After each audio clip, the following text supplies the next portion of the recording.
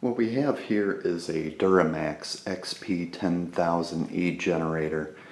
This generator has a capacity of 10,000 watts surge, 8,000 watts continuous.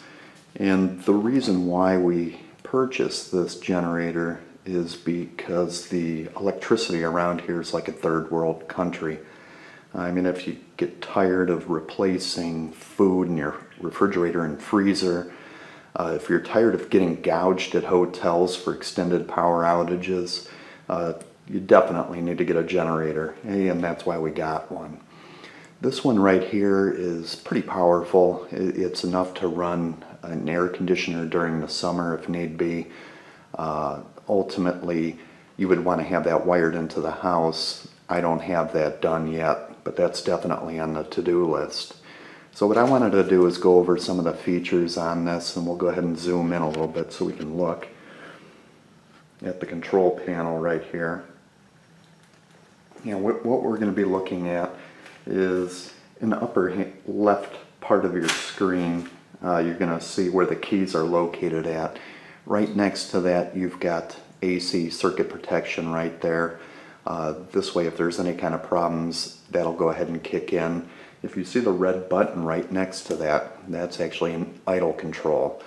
If that's on, if you're not drawing power from the unit, it'll idle down. If the generator is drawing a lot of current out of there, obviously the generator will power up, hit higher RPMs to go ahead and accommodate that. Right next to that is the circuit breaker, on, off, pretty basic right there. When you start the unit, you want to make sure that it's off. You don't want to have it under load during startup. Right next to that, you've got a voltmeter. This way you can kind of gauge how much draw is coming out of the generator itself. Underneath that, you'll see that you've got a variety of prongs. Probably most common you're going to see are the two 120 volt, 20 amp outlets right there. That's right next to the large prong right there. But anyway, to the left of that, you're going to see 120 volt, 30 amp twist lock, and then right to the right of the two common household outlets, what you're going to see right there is the big boy, and that right there is a 50 amp, 120 volt, 240 volt outlet right there that you can use. What I've got for this generator though, using for my home, is the 120, 240, 30 amp twist lock outlet, and that's all the way to the right. Now we'll go ahead and adjust this here just a little bit so we can see. Let me get down a little bit lower right there. You're going to see those wires, two sticking out right there. Now you'll see a lot of reviews on this unit, and they'll complain that access to the battery, because it is a manual electric start, access to the battery is limited. You have to accommodate this if you want to. What I did is I went ahead and just wired in a couple wires there with eyelets on each side. It's fixed to the battery. Those wires right there, I can go ahead and clip on a charger if I so choose. But this thing starts relatively easy with a pull start, so I really don't care about the electric start on it. But if you do want to maintain that electric start, right above those wires you'll see a black and red twist lock knobs, and that's a DC charge right there. That's a 10 amp DC charge. And we'll go ahead and take a look at the handles here. Let me zoom out here. You can see the handles right to the right of the unit. Those fold up and fold down for easy storage. We go over to the right over here, and then we're going to see a tire. It's a solid tire, never goes flat. You don't have to worry about putting air in it. But if you don't rotate the tire very often, you're going to find it does develop a flat spot. Not a big deal really right there.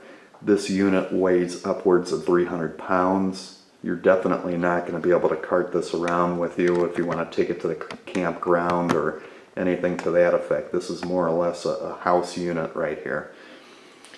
and I think you'll find that it's more than accommodating for a household.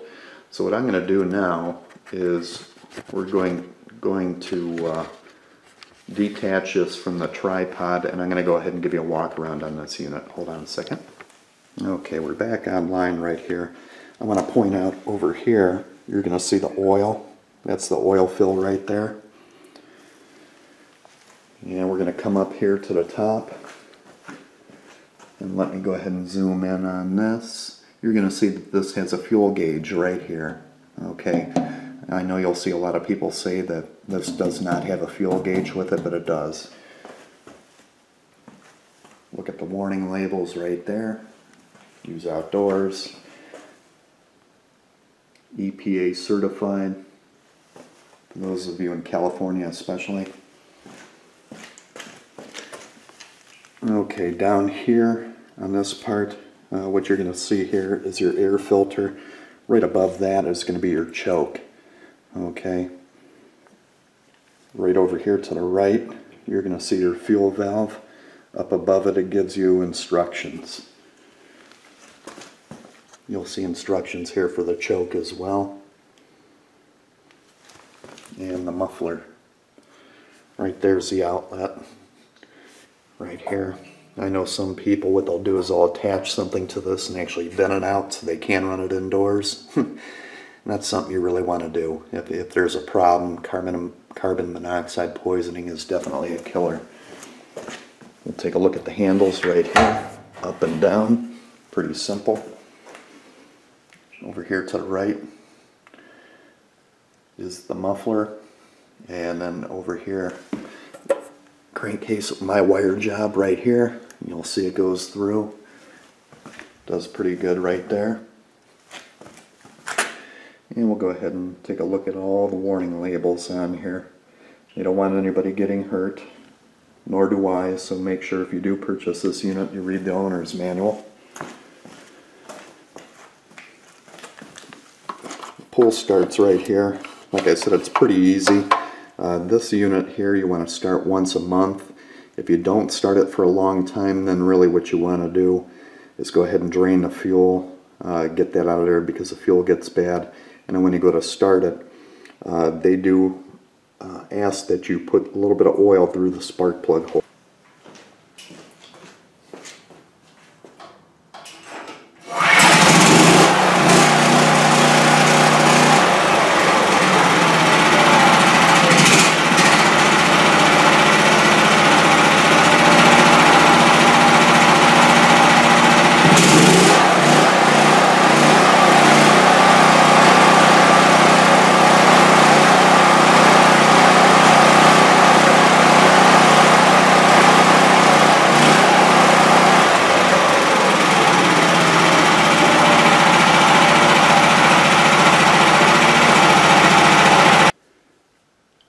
There you have it. I mean, it's a very solid unit. I think pretty much any homeowner would definitely want to have one of these. It's very reliable with a 16 horsepower engine. It's very strong. Has an 8.3 gallon tank, which holds plenty of fuel. I do believe that's enough to last about 8 hours. If you're drawing maybe about 5,000 watts off of it. Like I said, electric manual start. The electric start's pretty easy if you keep the charge up on the battery, but the manual start, there's no problems with it. I'm really happy with the unit. I would advise purchasing a cover for it. Which I'll put this right here in front of the camera. And you'll see that they do make one specifically for this unit, and it fits like a glove, so definitely worthwhile there. With this unit, it comes on a crate and it's boxed. The crate is nothing much to speak of. It's very thin wood, so you can actually break it apart pretty easy if you want to use it for firewood out in a fire pit or just to dispose of. You can. You also get some accessories with it. You're going to have an oil fill funnel here, some outlets that you can go ahead and purchase wire up yourself. Here's the alligator clips, which I use to clip onto my leads that I put on the unit there and hook it to a charger. There's also a spark plug socket right here. And inside this bag in here, you're going to find some, additional tools there. Nothing major. Just, the fitting here for the spark plug socket. But I think you'll find it's a very good unit for the price. Just right around the $1,000 mark, a little bit more.